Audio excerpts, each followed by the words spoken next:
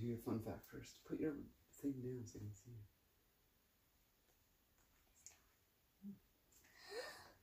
Did you know there are about 11 million cows in America? They will make about 5 billion gallons of milk in a year. What kind of bear doesn't have any teeth? What kind of bear doesn't have any teeth? A gummy bear. A gummy bear. Ha ha ha.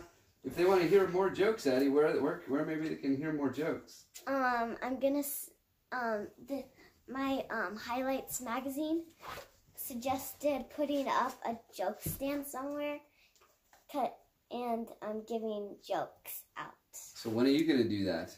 At church. All right. At communion. All right. Very good. You gonna say good morning? Or just run away?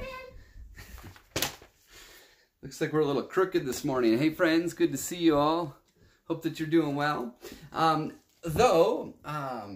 Tomorrow, if it is snowing or blowing or just gross outside, just stay home. We won't do walk-up communion. We won't do the small group.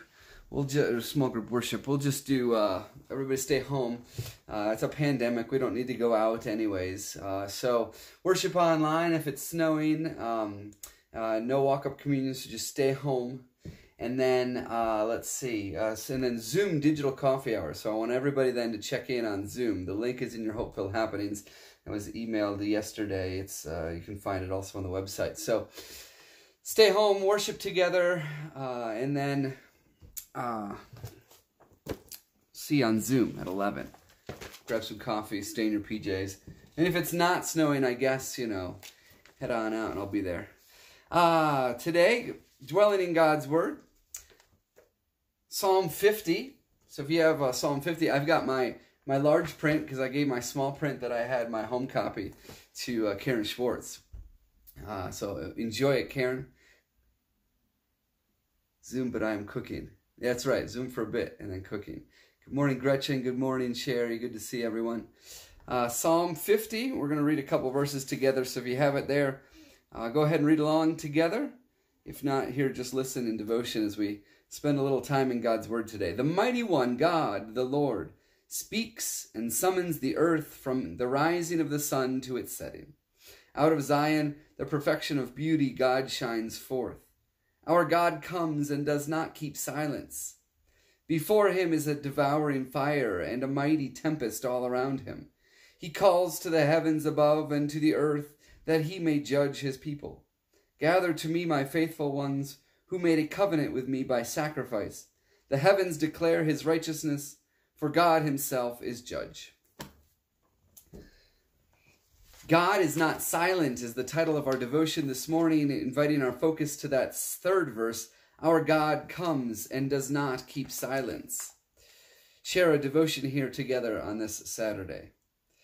In his book, Discipleship, 20th century pastor and theologian Dietrich Bonhoeffer makes a startling claim. Modern Christians have every bit as much access to Christ's teaching as did his first disciples.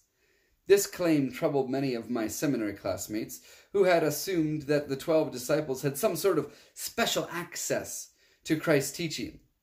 Martin Luther makes the same claim as Bonhoeffer.